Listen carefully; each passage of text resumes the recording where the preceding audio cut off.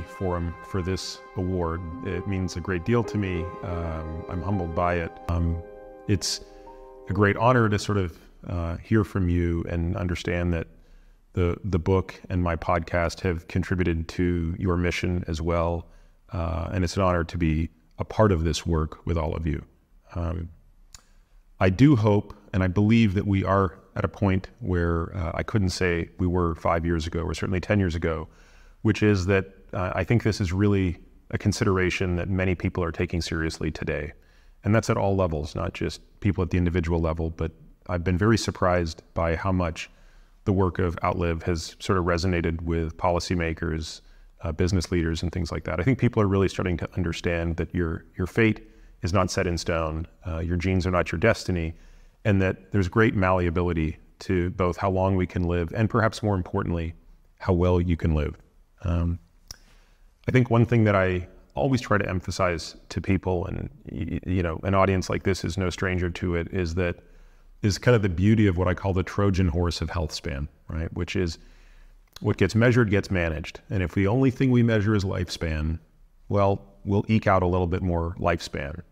But if we really start to put metrics around health span, both physically and cognitively, and also emotionally, then I think we'll start to see not only improvements there, but I believe that those improvements will translate to also greater improvements in lifespan.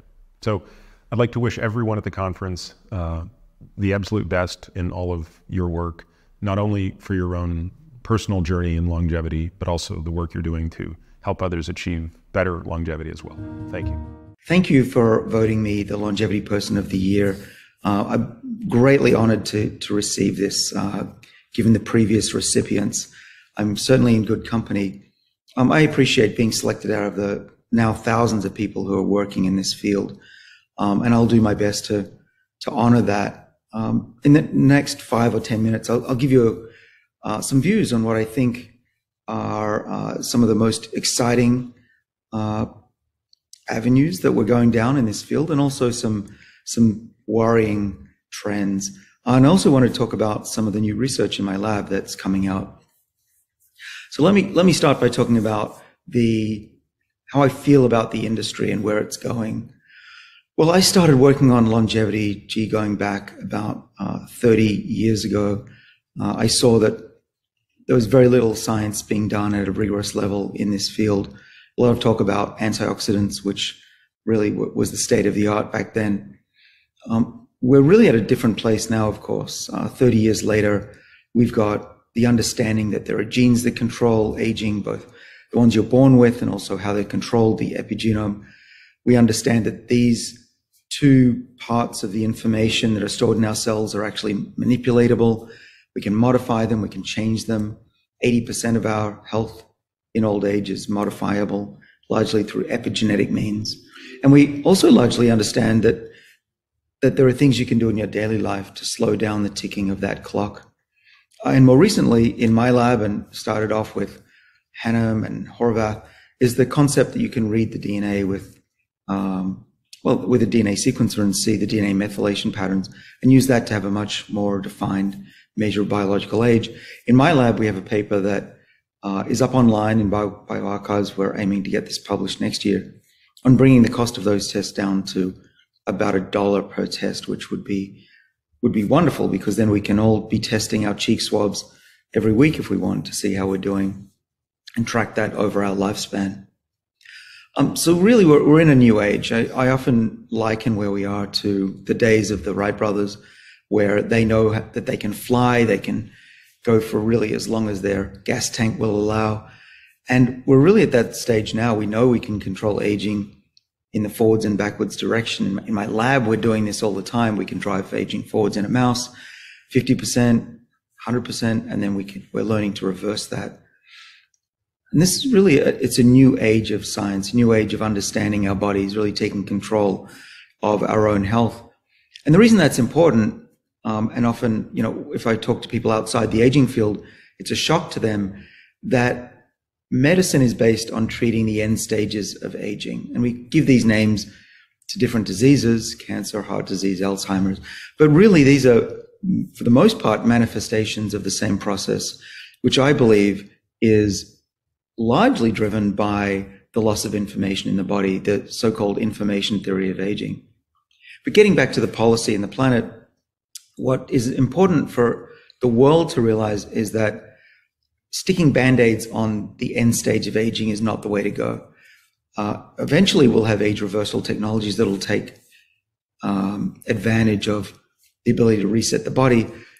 But until then, until we're actually addressing aging itself, we're never going to get very far. We're going to be extending lifespan by maybe a few years at best. Even if we cured cancer today, we wouldn't be able to extend lifespan by more than a few years. So for us to have a really big impact, what we need to do is to develop medicines and educate the public that it's a lifelong process of slowing down the aging process, the ticking of that information loss. Later down the line, there are these hallmarks of aging, which many of us work on. There are at least 9 of those. And we've been also addressing aging that way by trying to slow those processes down. Ultimately, where I think we're going, what's super exciting is that knowing how these hallmarks of aging are developing, and again, my theory, my belief, my science in my lab is pointing towards one of the main causes being epigenetic changes and the loss of gene regulation. Now, what we're showing in my lab in this new paper that's coming out is that if you reverse the age of the epigenome and get that clock to go back and get the methylation patterns to go back, among other structures in the nucleus, you can actually get rid of age-related diseases. We showed in 2020 you could cure blindness in old mice and also mice with glaucoma. We could regrow optic nerves that had been crushed. And now what we're publishing is that we can reverse aging in other tissues such as the liver and the kidney. But what's most exciting about this new work is that we're able to test the information theory of aging more rigorously. We're able to disrupt the epigenome in an animal, in a mouse in this case. And now we've tested hundreds, actually thousands of these ice mice, as we call them, ICE, for inducible changes to the epigenome. And those mice age rapidly, and we can see those changes based on the clock, and we see all the hallmarks of aging happen, and we also see that the actual diseases of aging happen to those poor mice, and they live shorter. Now, where we're at in my lab is we can now control the aging process very easily going forwards and backwards, and we've now undertaken reprogramming, largely using Yamanaka factors, but increasingly using other chemicals that could one day be taken as a pill, that we can reverse diseases of aging. And we have work that we're writing up where we can reverse brain aging, take an old mouse or mouse that's got Alzheimer's disease, and we're increasingly able to reverse the age of that brain. And when we do that, those mice regain the ability to learn. What that means is, as I was saying earlier, is that the diseases of aging that we create medicines for specifically could really be tackled by just one treatment, an age reversal therapy, which we can now do in mice using gene therapy by turning on 3 genes that are normally only on in embryos. But increasingly, as I hinted at, we're learning to do this with chemicals. And we're now treating human cells that have senesced, reached their ultimate end stage of aging, and we're able to reverse many aspects, perhaps all of those aspects of aging in those cells. And what we're hoping to do is to use these chemicals to be able to reverse the aging process across the entire animal, and then eventually across the entire human. And that would mean that we could each go to our doctors or have a medicine sent to us and reset our age over a couple of months by about 5 to 10 years, and then keep repeating that process. And with the eye study, so I work with Bruce Cassander and his lab down at Mass Eye and Ear Infirmary here in Boston, and we're showing with them that you can repeatedly reset that tissue back to being young again. And in fact, that the only reason we can't go multiple times beyond 2 times is that the mice die from old age, but they have great vision when they die. So, I've covered the policy. I've covered a little bit of what's happening in my lab and this new paper that's coming out, being able to control aging forwards and backwards. But I want to also talk about what I see are the problems, the pitfalls that we face as a field and a community. Now, one of the major issues is currently the economy. We have a real, if not a recession, a loss of funding for biotech, no matter what happens, no matter what we call it. It's getting pretty tough to get money for very early stage biotechs. And there's still a bit of money around. But those companies that are mid-stage, that are heading to the clinic or even in the clinic now, it's very expensive, of course. Each trial is tens of millions of dollars. My concern is that what sparked over the last 5 years, and there's dozens of aging or longevity companies out there, is that we're going to lose some of them. We may lose as many as half of them if the economy doesn't pick up in the next 2 years and the stock market does better. Because these companies need to tap the public markets for the most part to be able to continue operations when they go big time into phase 2 and certainly phase 3. So that's my biggest concern right now, is to try and make sure that all companies know that it's not time to spend, it's time to hunker down. And, unless you have very rich funders and very generous funders, it's a time to be careful with that. The other thing that I see is that we're seeing an exodus of academic students heading into professorships like I am, I am a role model for. And that's a real shame. There's a lot of jobs out there in biotech, especially here in Boston, where you just can't compete for salaries.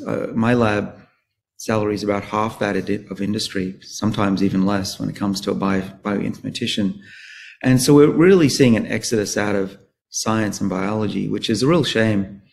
But balanced with that is some optimism. I am seeing a lot more young people get excited about aging research in a way that I had never seen before. And so that combined, I think, all in all, it's still going to be a good time for aging research. But we really want to have some changes at the government level where we're able to raise the salaries of those young people who are really despondent about their future prospects. It's really so hard to get a job like mine. There are thousands of young scientists who vie for jobs like mine, and of course, very few actually get there eventually. And what we need is a system where we can have people stay in academia, even if they're not full tenured professors. That would be a wonderful change, I think, for the long run, is to have these stages and stepping stones so that we don't lose scientists to industry or for the long run.